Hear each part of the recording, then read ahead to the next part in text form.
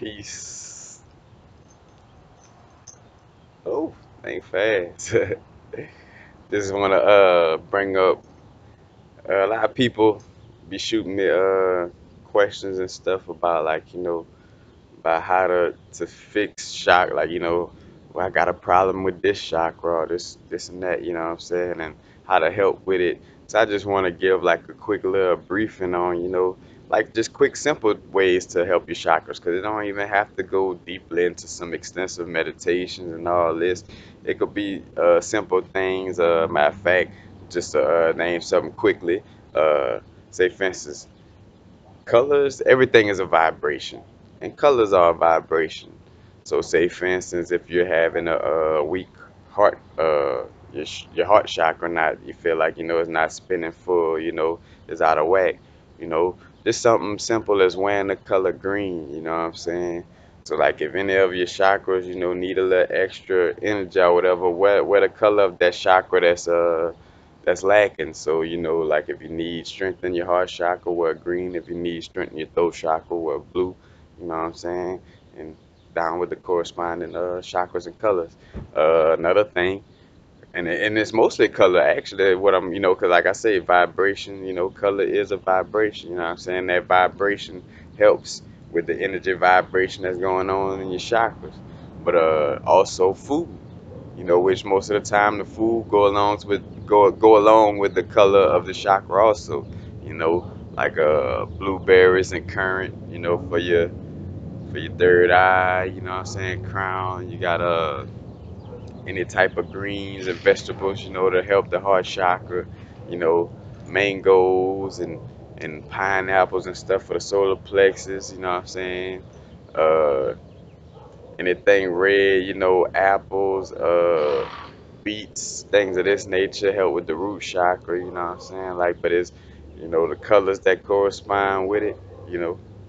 And it's not just the color, because it's not, and there's no coincidences in this universe, but, Source set it up that way, that the colors of these foods, naturally go with our chakras and are lined up with the colors of the chakra, you know what I'm saying? To which it is helping, you know what I'm saying? Same thing with the stones too that you find, because another thing I was gonna say, you're having trouble trying to align, your chakras, and in most cases too. That's why I tell people you don't even have to have a super extensive mineral knowledge to a certain extent, because another thing, color of stones, you know what I'm saying? Get stones that match with the color of your chakras. Just starting off, if you, matter of fact, because most of this too is attainable on the internet. Because I know a lot of people come at me, and I'm gonna keep it real. I don't answer questions that you could get off of Wikipedia, like what is a chakra, like what. Nah, like I'm not that type of teacher. Like, you know what I'm saying, you got to get that lesson from somebody else, so that's something simple that we all could attain. My little 5-year-old nephew could go Google what a chakra is, and honestly, what little things, you know what I'm saying. But I'm just talking on a level, like, to help right quick. But like that's the thing too, where it's like, oh man, like what is a chakra? You gotta go to the books. You gotta, what I'm saying, you gotta do a little more research. I'll go or at least go look at one of my older videos. Cause it's funny like that. Like what's funny is me doing my YouTube videos, and I want to get off, but I don't like to, repeat. You know what I'm saying? Like I know I done did like 3 videos on this subject. It's like, do I really need to do a fourth one? Cause then it comes too much of like feeling like I'm just trying to. Which I mean, of course, I am marketing myself. I'm doing a YouTube thing, not only sharing, but I'm, bringing in revenue too. But it's like, I don't want to, I already got the knowledge already out there. Do I really have to, be this YouTuber and make a fourth one because, the people have to? It's like, but back to what I was saying. Uh, with certain stones. So just the color of a stone, red stone, so like a red jasper, hematite, is naturally red. Root chakras, yellow calcite, citrine, stuff like that with the solar plexus, prayer night, uh, what's another green stone? I draw these blanks. Prayer night, green aventurine, these stones, heart chakra. Then you got stones that have like that teal, like that greenish blue mix, like say for instance like Amazonite, uh that was almost like that's that higher heart, like in between the throat chakra and the heart chakra. It's almost like a blend of the colors also, you know what I'm saying? But just simply finding things that color wise correspond with your chakras, you know what I'm saying, will help, just do tremendous work just on a simple level, you know what I'm saying? But then, for extensive help, then you might have to find some type of meditation, you know what I'm saying? Or go find some Reiki work. But I mean, honestly, too, even down to opening your chakras, most meditations is just gonna have you, you know, breathe, visualize when you're breathing in that all that energy is going to whatever chakra you're trying to get aligned. So say for instance, I'm trying to get my solar plexus. I need a little confidence, a little self-esteem. I'm a visualize, a yellow light. That's the thing, because dealing with whatever chakra you want to visualize, the energy, corresponding with that color. You know what I'm saying? So you visualizing some yellow light, engulfing your body, whether it's coming over your whole body or going straight down to your solar plexus. And imagine, your chakra spinning clockwise in the front, counterclockwise in the back. You know what I'm saying? Imagine it spinning healthily. You know what I'm saying? And as a matter of fact, and simple with breathing and just those type of visualizations right there could also help your chakras.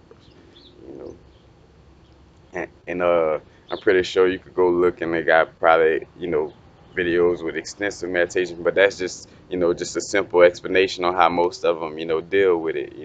It's just visualizing the energy getting sent to that chakra. As a matter of fact, that's how we heal ourselves in general. You know what I'm saying? Is visualizing chi energy moving through the meridians and the nadis of the body. Going to the places it needs to go to. You know what I'm saying? Kind of like how like dealing with the palm chakra, how the palm chakra take in things and spread it throughout the body.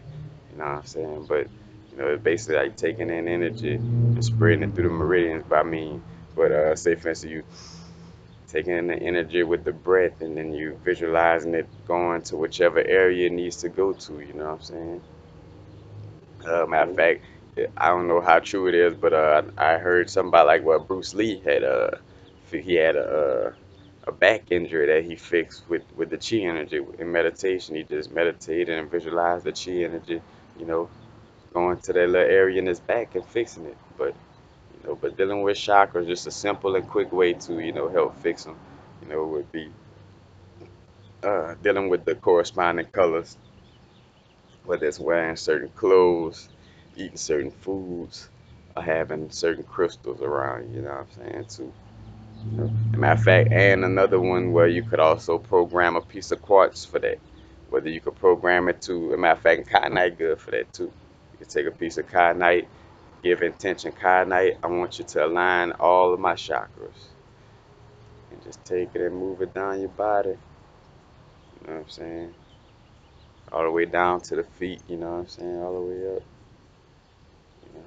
Sometimes even, and if you're aware of your other chakras, then make sure you're touching your other chakras too. If you're aware of, your soul star, your interstellar chakra, you know what I'm saying, your knee chakra, your spleen chakra, all that, then get that too. But you could clear them with kyanite, blue kyanite, but also I was gonna say quartz, where you could take quartz and get the intention like, hey, quartz, I want you to uh, align my solar plexus chakra. I want you to make sure that my solar plexus chakra is spinning healthily. And then put that piece of quartz right down your solar plexus chakra. Feel the work, visualize it working on you. You know what I'm saying? It's about visualizations because remember, our thoughts and focus manifest. That person that's sitting on the deathbed could either stay alive or croak by their thoughts. Like they could either hold on and be like, oh wait, I'm waiting to see my youngest son. Like my mom waiting to see her youngest son, so she ain't dying yet because she holding on. And then once you see that youngest son, like all right, click, I could go ahead on. You know, Same thing with visualizing with your chakras and throwing energy, not throwing, but placing energy in the right place within your body. Same thing, we move it with our intentions and our focus and our visualizations. You know what I'm saying? And knowing and believing in it. You know what I'm saying? Because that's what people well, sadly so, been tricked out of their powers and may not make it back. Where, some people, hey, bro, but I can't even visualize. I mean, you've been damaged too much by what by all the things that, that the government been purposely bashing us with, you know what I'm saying? Like, you done lost that, that feeling, that connection to that connection to your gifts, your spiritual gifts, basically, which hopefully that's not true. Hopefully mostly all of us could, revamp them spiritual gifts no matter how calcified your pineal gland has become. Probably could shake back. Let's hope so. But that's it. Just, just a few little pointers on the simple ways to, get the chakras back in check, you know. Matter of fact, and another one too, which I almost would have passed over because I was just about to end the video, and also binaural beats and isochronic beats. Isochronic beats deal more too with amplifying your extrasensory perception abilities, you know what I'm saying? But binaural beats in general, matter of fact, and now what is this side? I'm gonna remember to do the little binaural beat video and have it up there so y'all could use it as a reference, you know what I'm saying? But and because I explained the difference between isochronic and binaural, but find some binaural beats for that certain chakra, you know what I'm saying? A certain solfeggio frequency, you know what I'm saying, that will resonate with what you're trying to amplify, you know what I'm saying? If you're trying to, work up the DNA and, that miracle tone, you want to deal with, I think it's 528, you know what I'm saying, hertz, reconstruct that DNA.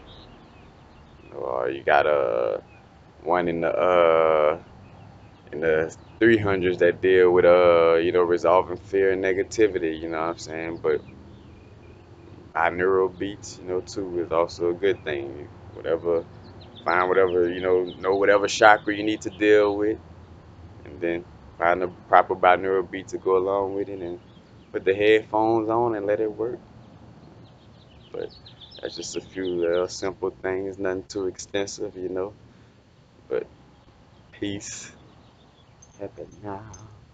Now is the vibrate. Not too far in the future, not too far in the past.